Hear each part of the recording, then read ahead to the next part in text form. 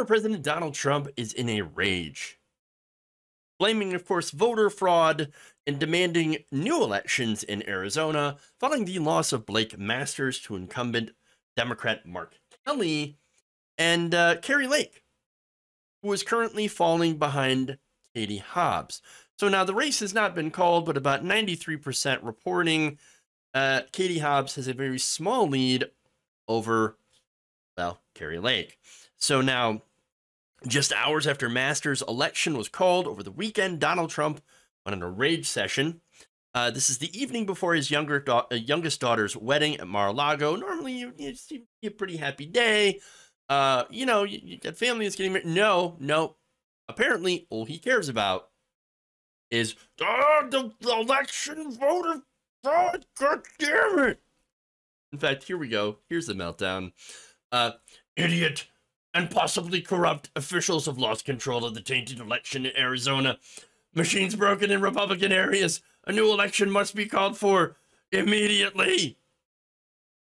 Oh, apparently, according to him, there were some dumps. Big, massive dumps. I don't know what's going on, but apparently he's not happy about it.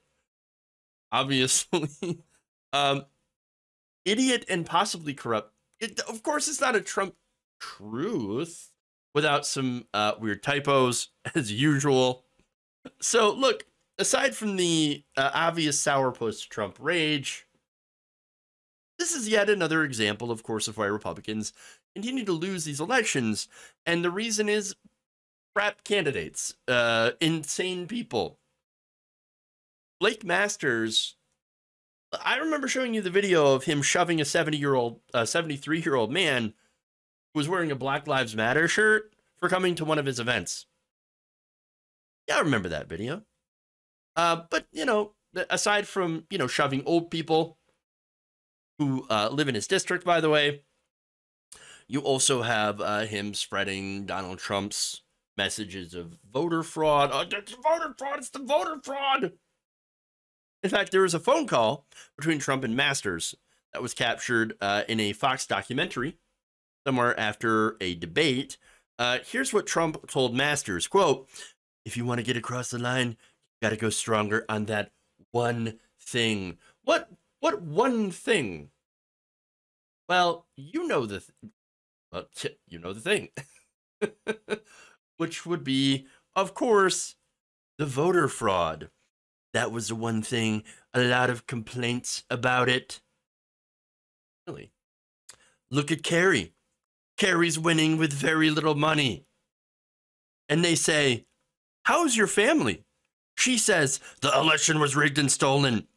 You'll lose if you go soft. You're going to lose that base. To which Masters replied, "I'm not going soft. No, I'm not soft. I'm not going soft at all. What are you talking about? Soft? So, I'm not soft. I'm not soft." Come on, man. Now, when asked why claims of the 2020 election being stolen from Trump were removed from Masters' website, he responded with, well, I still believe it. That's for sure. It's just not on my website. Okay. Well, look, he added later on in an interview, "If we had a free and fair election, President Trump would be sitting in the Oval Office." Yay. So, look, let me just point out how, at this point, you have Republicans, fascist Republicans, versus your standard horrible, corrupt Republicans. So, understand there's a difference, right? The fascist Republicans are like, I don't care. I'm going to just take over the country without the electoral process. We're just getting rid of it by claiming there's voter fraud. And then just do a takeover, do a coup. Now, the regular, horrible, corrupt Republicans are the ones like, well, we'll do voter suppression, we'll do all that kind of stuff. But still, we're going to rely on voting. And yes, of course, we're going to try to rig the voting as much as we can in our favor, but we're still not going to do like a voter for, we're not going to do like anything like what Trump was planning, claiming voter fraud and then just taking our electoral system. Just, stealing the elections. We're not going to do that. Oh, okay. Well, yeah, still pretty bad. But hey, at least they're not openly fascist like Trump and his supporters are. So now, Again, if you support the notion of stealing the 2020 election for Donald Trump, that is fascism or fascist. Just be clear about what you are. Now, that said, that's what the whole voter fraud narrative was all about. Again, to use fake electors, people who are not real electors, who are not selected to be an elector for the state, and say, we don't care if you're not a real elector. We're just going to replace you with a fake one. And that fake one is going to vote for Donald Trump. And it's going to allow Donald Trump to win, remain in the White House. That plan almost worked. So that said, let's go to Kari Lake. Now, Kari Lake, as I mentioned, her race, from last I checked, about 93% of the votes have been counted. And Katie Hobbs is about 25,000 votes ahead of Lake, roughly. So now, that said, Kari Lake went deep into the voter fraud narrative. Of course she did. So let me show you Trump coming to her defense and claiming the voter fraud. Sorry. Let's get into that. I assume everybody watching Arizona is the great Kari Lake's easy election win is slowly yet systematically being drained away from her and from the American people. This is a very sad thing to watch. Sad, baby.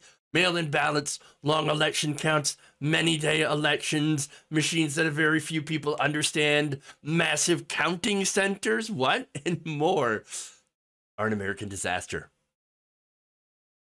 Our elections have become an unreliable joke. The whole world watching.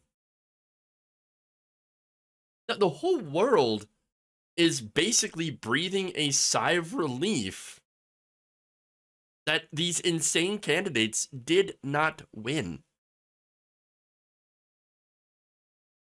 Nonetheless. What's funny is Kari Lake. Now, look, Kari Lake's, again, one of the crazy ones that didn't win because she's nuts.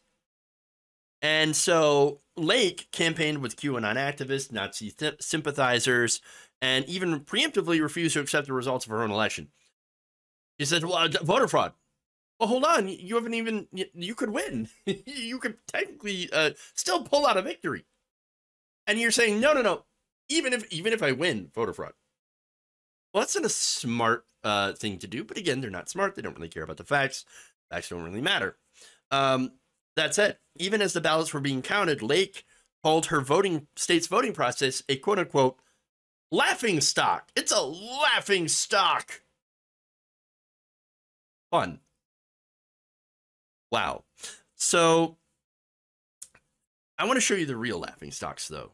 And this would be Kari Lake supporters. On earth as it is in heaven, give us this day. I want all of you to say a prayer right now. We, the people, are requesting military step in and redo our election. It was fake and false. It's full. Our government is full of corrupt people. This is how love rules. Somebody knows what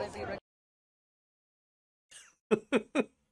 Again, Kari Lake supporters right outside the Maricopa Ballot Counting Center.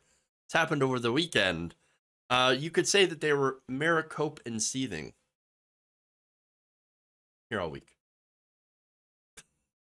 But no, look, I love the irony of people like these people that are like, oh, I'm crying for democracy here. You know, for my votes to be counted, except that I'm not, because I don't want their votes to be counted, and I want the military to come in and basically install my preferred candidate.